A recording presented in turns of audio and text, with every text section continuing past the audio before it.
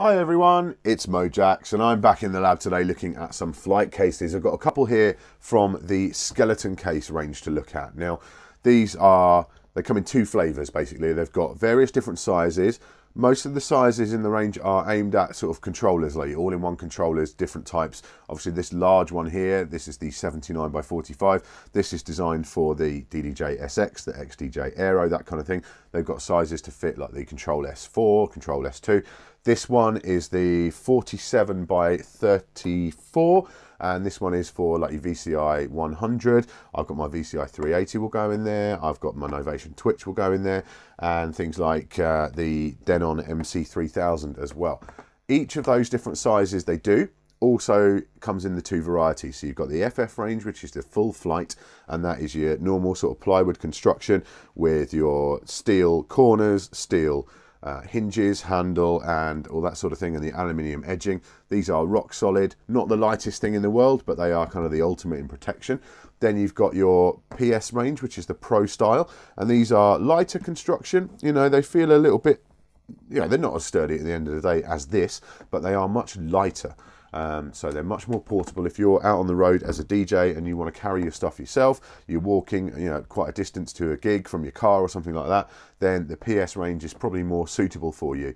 You wouldn't want to put this in the back of an articulated lorry and take it on tour with Aerosmith or something like that, but that's what this is, you know, that's what this range is for. But the PS range is, yeah, definitely a lot more sort of handy, more useful out and about for most people in a lot of regards. So the main sort of thing that sets the Skeletoncase apart from other cases on the market is that rather than having a specific fit for a specific controller, they actually come with pick and pluck foam in them, which is, I'll get this one open and I'll show you. Now, pick and pluck is often used in like Pelican cases and that sort of thing, in sort of your big pro market, you know, electronics and that sort of thing.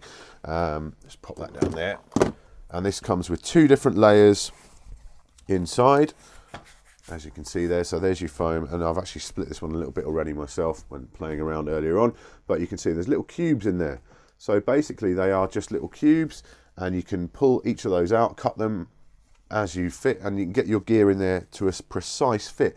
So you can even have very small holes. If you want to put lots of different items in the one case, you can have different holes, different sections for your kit all around, and they'll all be separated and it'll all be nice and safe within the case, and they're not going to move around in there. So really cool. And obviously the two layers, you can go deeper, you can go right to the bottom of the case, you can go halfway in, you can cut the foam horizontally as well. So lots of different options for the one case. And the other thing as well, obviously once you do pull this, you're kind of committed to it. I think you probably could glue it back in with a glue gun or something like that. But if you've taken all the bits out, you want to totally reuse the case for a different bit of kit altogether, then what you can do is just buy this pick and pluck foam separately and just put that in, you know, a whole new set, and just pop that in. It's about £20, I think, for the actual foam, certainly for this case anyway. Price wise, they're very competitive. You're talking about £99 for the large one here in the full flight version, and that is you know, pretty competitive, again, because you're not paying for that specific custom build. This is like a generic size, so they only have the one case for that size to worry about for all those different controllers, which means, yeah, you know, you're going to make a saving there. The Pro style ones come in even cheaper. This one's £49 here in the UK, which is a very good deal as far as I can see. You know, it's you're talking about the other option really, apart from flight cases nowadays. There are a lot of padded bags out on the market, and they do offer quite a lot of protection, certainly they do, but you're also looking generally at a massive price premium. You know, the official Pioneer bag for the DDJ SX is like 170 quid. So it's, you know, not far off double the price of this. And ultimately, yes, that will offer you a lot of protection. It will be portable, but this thing is going to offer you way more protection, you know, in terms of stuff getting dropped on top of it, or if you drop the actual thing itself. Yeah, you know, a padded bag can only do so much. So a full flight case has got a lot more to offer. So what I'm going to do, I haven't actually pulled out any of the foam in these yet and got them going. So what I'm going to do is basically film myself doing this case for my DDJ SX. I'm going to do the foam and so on. I've been watching some videos on YouTube, as is the way these days. You know, you've got to do it. So I've been watching some videos on how best to attack this pick and pluck foam and get it right. And so I'm going to just follow some of those instructions that I've seen on YouTube. Going to go through, fit my DDJ SX in here, and I'll speed that up. And then after I've done that, we'll come back and have a look at how it all fits in there and, you know, see what it looks like. So I'll be back in a second.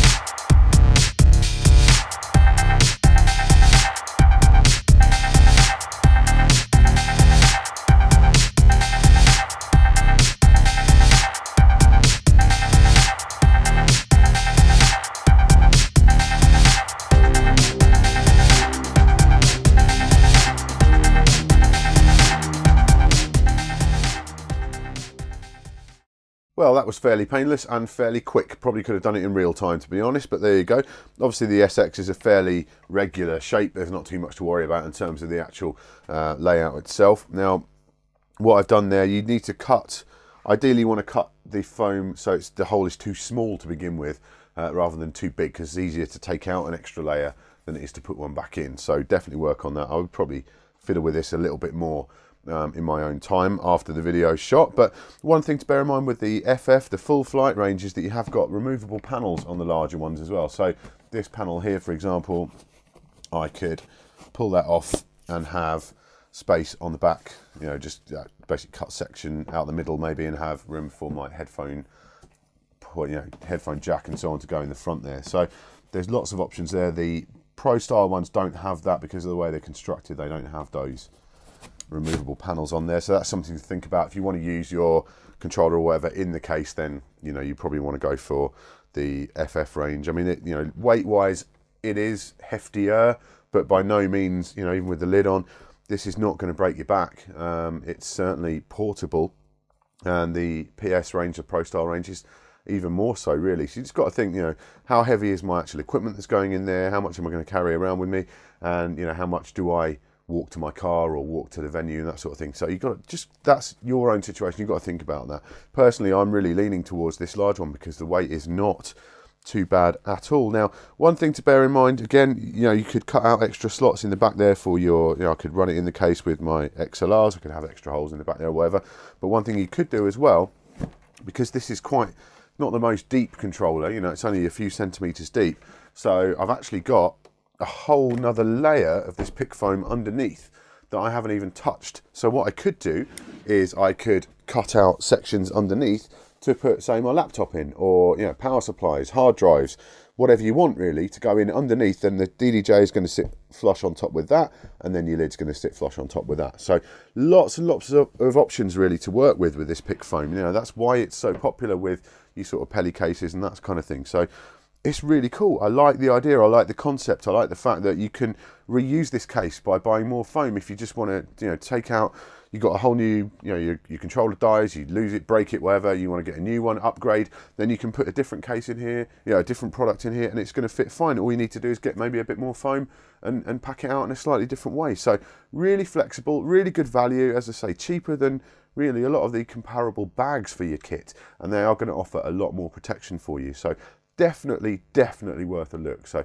thanks to Skeletoncase, skeletoncase.com, for hooking me up with these to look at in the lab and to demo for you.